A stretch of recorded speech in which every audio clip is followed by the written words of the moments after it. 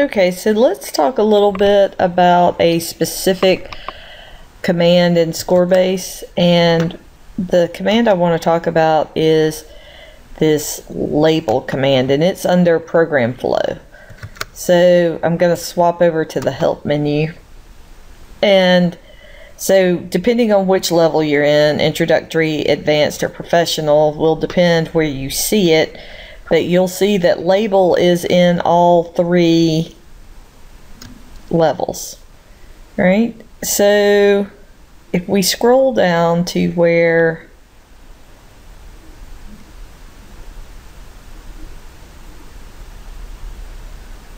that is, sorry, okay, it's right here. LA is the shortcut.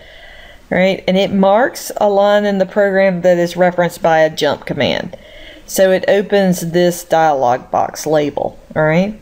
And so you enter a name. So it's basically like giving a section a title, right? You can't use blank spaces. You can use an underscore. You can't give the same label twice, okay?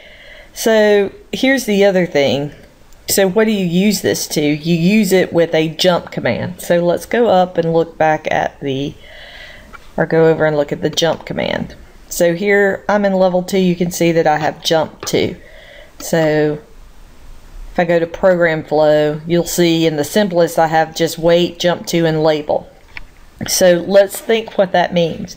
Jump to is a command that lets us jump to a label. All right, so if we go up, here we can see the jump to command, all right? So the jump to is an unconditional. It's gonna, when it gets there, no matter what's happening, it's going to jump. It's not gonna check a condition first. It is unconditional. It's gonna happen no matter what. The command opens this dialog box, and you'll see that jump is selected. Jump to, this box is where you type a label in.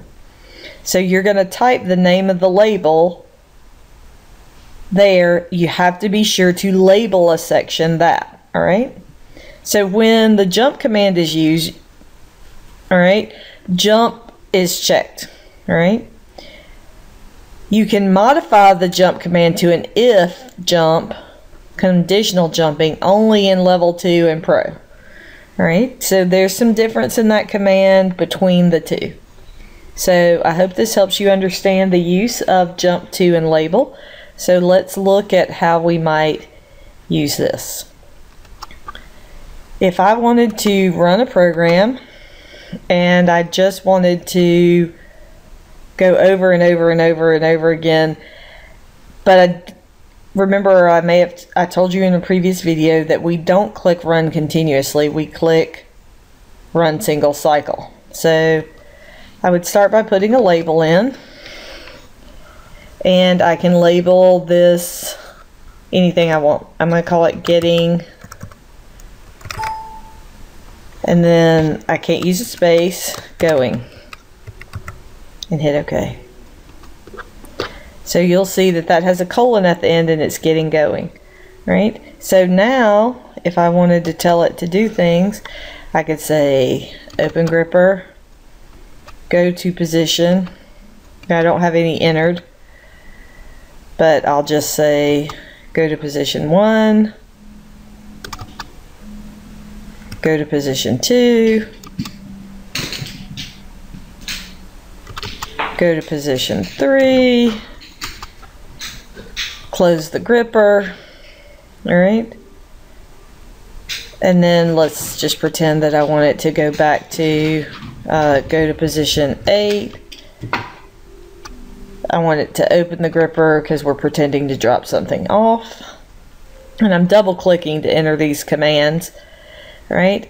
And now what I want it to do is I want it to go back again and run the program again, all right? So remember I said that I only want to click run single cycle.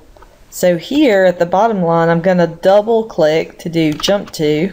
Now you see here I'm in level 1, so this is grayed out, and it's going to say jump here and I want to jump to type the name of a label here. So, and I have to type it just like I typed it before. So getting underscore going, and I click OK. So now when I run this, run single cycle, I click on the top line, click run single cycle. Now I'm getting an error because it says invalid position number 1. But what would happen is I'm going to run these and just go ahead and,